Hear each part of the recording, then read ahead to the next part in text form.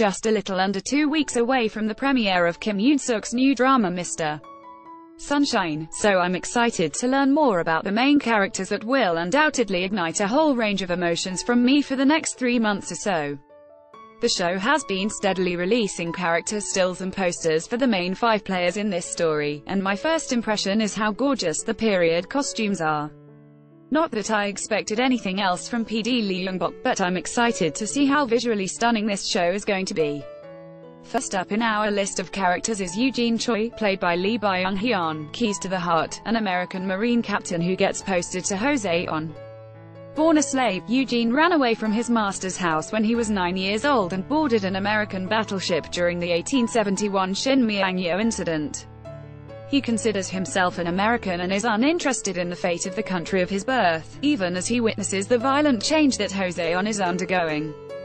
The caption on his poster reads, "I thought I had finally arrived, but I might have to go further into the flames. One more step." It will be interesting to see how he clashes ideologically with his love interest Go Ae-shin, Kim Tae-ri, 1987, whose life has pretty much the opposite trajectory as Eugene's.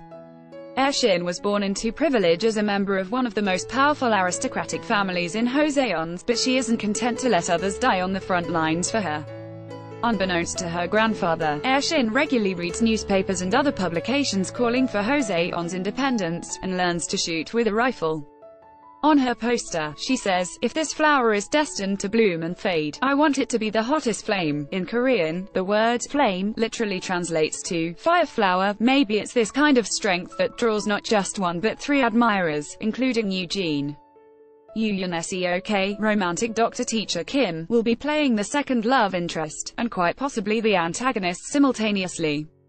His character, Gu Dong-mei, starts out life in similar circumstances to Eugene, born to a butcher, which means he was part of the lowest rung on the Confucian social hierarchy. But whereas Eugene escapes to another country and grows indifferent to Joseon, Dong-mei becomes part of what is threatening Joseon's existence.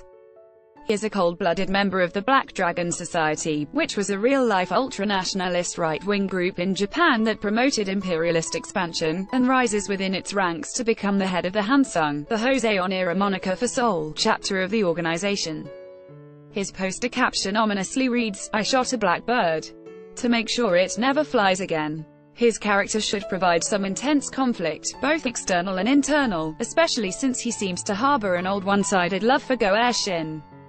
Gu Dong-mei isn't the only man to return to Joseon for Ae-shin, though. Byun Yo-han's Six Flying Dragons character Kim Hee-sung makes his return from studying abroad in Japan for the last 10 years to marry Ae-shin. The two have been betrothed for years in order to strategically unify their two powerful families, but I think there's some affection involved, at least on Hee-sung's part, even if the match was engineered for political purposes. His character seems like he has it all on the outside, with a gentlemanly manner to match his wealth and good looks, but his sunny disposition turns on a dime as soon as anyone mentions his brutal grandfather and his cowardly father. You couldn't tell from his character poster, though, which depicts him at a cards table, jovially smoking a pipe.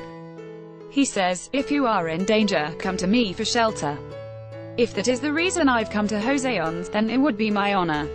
And last, but certainly not least, is another strong female character, Heart, in Kuda Hina, portrayed by Kim Min-young, man-to-man. Her father was a pro-Japanese collaborator who essentially sold her off to get married to a very wealthy Japanese man. When her much older husband died, Hina was left with a substantial fortune and the Hotel Glory as her inheritance.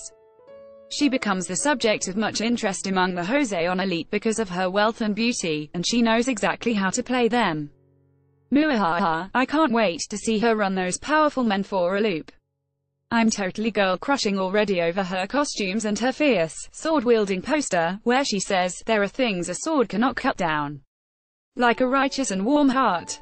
Judging by the reports, it looks like Mr. Sunshine will feature interesting characters with compelling conflicts, and I can't wait to see it all play out on my screen, especially since it's set in an era that we haven't seen that often on the small screen, right before the Japanese occupation. Mr. Sunshine will take over tvN's Saturday to Sunday timeslot from Lawless Attorney on July 7 and run for 24 episodes. via SBS Fun E, IMBC 1, IMBC 2, IMBC 3, IMBC 4, IMBC 5 related posts.